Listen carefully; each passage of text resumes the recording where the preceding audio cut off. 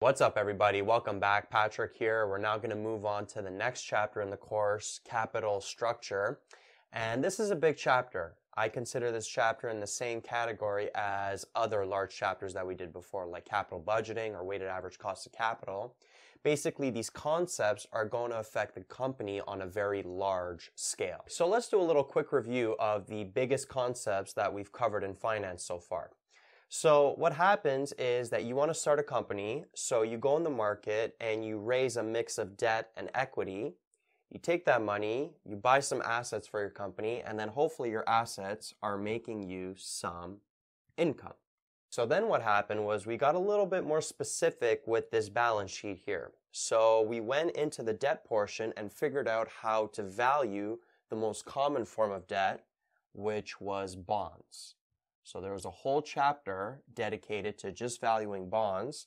And then the next chapter was dedicated to valuing the most common form of equity, which was stocks. Then we went over how do we grow our company? How do we grow this asset side of the balance sheet? Well, we do that by taking on positive NPV projects. That's what will give us long-term growth of our company. And we went over in detail how to find the NPV of projects in the capital budgeting chapter. Now, this money that we received initially to buy our assets and start our company, we're not going to get that for free. We have to pay back these debt holders, these equity holders. So these debt holders, we have to pay them back a cost of debt. These equity holders, a cost of equity. And then what we did was we took an average of how much all of this money is going to cost us. So we took an average of the cost of debt, average of the cost of equity. Also, if there's preferred equity, we included that. And we found something called the weighted average cost of capital. And in this chapter, we're going to further work with this right side of the balance sheet. And more specifically, we're going to be answering this question in this chapter. What capital structure, which another way to say capital structure is what mix of debt and equity will maximize firm value? Right? So capital structure, different companies can have different capital structures. Maybe one company will have a 10% debt, 90% equity capital structure. Another company may have a 30% debt, 70% equity capital structure. So another word for capital structure is basically the mix of debt and equity on that right side.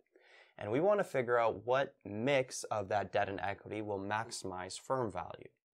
Well, you may be thinking to yourself, well, don't we just maximize firm value by taking on these positive NPV projects that will ensure that our assets are growing? And that's true. However, that is only looking at the left side of the balance sheet. There's also things that we can do on this right side here that can help us maximize firm value. And if you remember, this right side is basically the sources of capital. And then we have to pay back these debt holders, these equity holders, this weighted average cost of capital.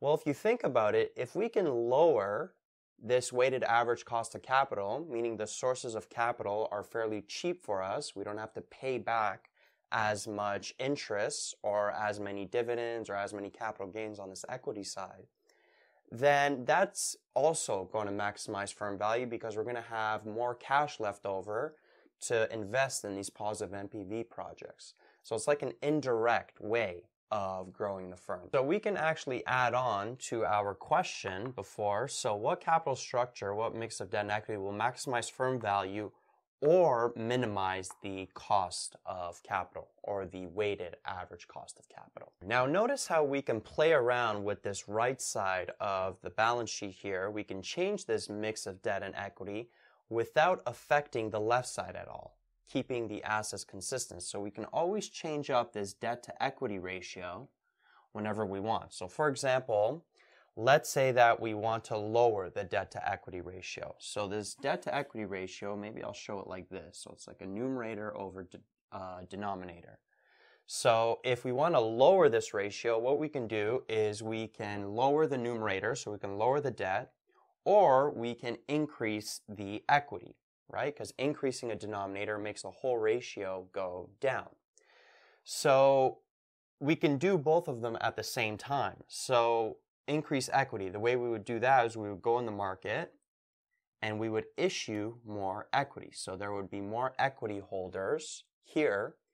We get money from them, and then we can take that money and we can pay off our debt or some of our debt.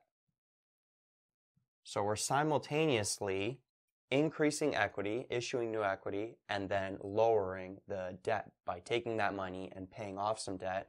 And then notice how we didn't do anything with the assets. We just changed this capital structure here on the right side. We changed the debt to equity ratio. Now, what if we want to do the opposite? What if we want to increase this debt to equity ratio? Well, what we can do is we can increase the debt, so we can increase this numerator, and we can also decrease the equity, decrease the denominator, because if you decrease the denominator, that whole ratio is going to increase. So the way this would work, if we increase debt, what that means is we are borrowing more debt. So we would go and borrow. I'm not going to write more, let's just write debt here. So we're going to go borrow debt. And then with that money that we get from these new debt holders, we're going to go and we're going to repurchase shares.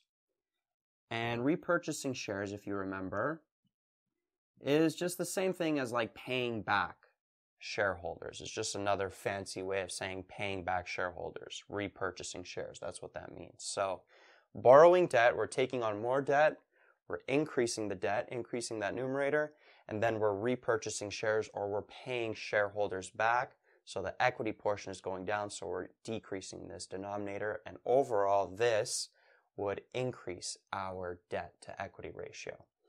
So notice how we can play around with this right side here. We can change the capital structure fairly easily with these steps whenever we want without affecting this left side.